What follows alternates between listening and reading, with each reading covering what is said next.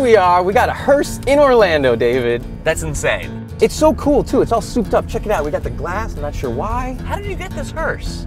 Man, you make a call, you Yeah? tell them you're from TV, you get a hearse. Really? Yeah. You just sent from TV? We gotta try that all over Orlando. Just see what we can get. Drowning in a flood of beer, getting hit by a falling chandelier, choked by the man who wanted to date you, hide your car, decapitate you. Well, it takes a special breed of person to want to spend their time with dead people. And that's what's so cool about this conference is it's all of these special people in one place. I bet they drink.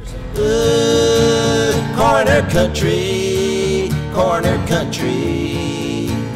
Climb on in, we're heading Coroner Country. Dr. Melnick, thank you so much for talking to us. I appreciate being invited here. Well, we'd love to hear about what you do and why you do it. I was not one of those girls who played with makeup. I played with dead things in the backyard, so I had to learn how to put on my own makeup. I used to teach aerobics. Sure, that's usually the path to pathology. Exactly. Don't you see that's a direct connection? Everyone we've talked to. I've always liked bodies. It was a woman who had dropped, I think it was a quarter behind the washing machine, and she leaned over to try to recover that quarter, and then she got lodged between the machine and the water heater in the house, and then basically asphyxiated to death from the compression of being upside down, trying to reach for the quarter underneath. Quarter? Anything could kill you. Right, I know, I'm like freaked out now by everything. Before I was just freaked out by like half the things in the world. Right. Now it's everything. You don't tell a neurotic Jew that everything could kill you. I know.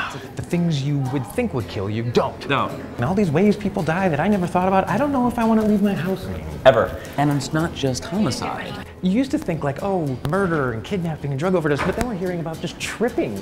Yeah. Hey, John. Yeah. You want to play the dead game? Always. You start. I like drowning. Electrocution. Impaled. Hit by a bus. Electrocuted. Poisoned. Murdered. Does that count? Murder doesn't count. I win. Did the dentist bury 7 wives? Was a nurse's boyfriend boiled alive? Were you pushed through an open manhole? Were you dumped on a solar panel? Strange things happen. I mean, you encounter it, and that's one of the things I like about the job. No 2 days are the same. The manager found this big garbage plastic container. And there's a little crack in the bottom with eminence. Like ooze? Yes, I call it spooge. Okay, spooge, sure. Fair enough. It's a Yeah, medical kind of term. covers That's the it. technical term, spooge. Yeah. And does it stink? Oh yeah, oh yeah. Like how badly does it stink? Maybe take some old dead fish, sprinkle some garlic on it, and leave it out in the sun for 3 days. Maybe something like that.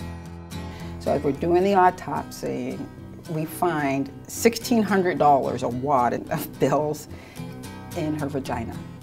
Ouch. Yeah. But then the toxicology came back negative.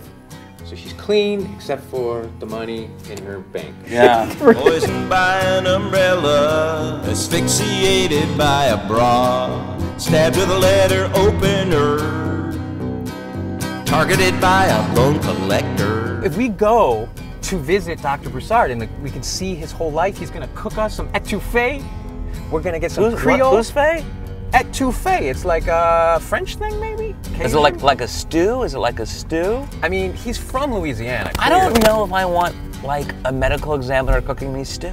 Ooh, Coroner Country, Coroner Country. You can drive in Orlando. I get the next one in Vegas. I feel like I trust you in Phoenix. I don't trust you in Vegas. I had one accident in one hearse, and it's like it haunts me No, forever. you had one accident in Vegas. Right. Agreed. Climb on in, we're heading Coroner Country.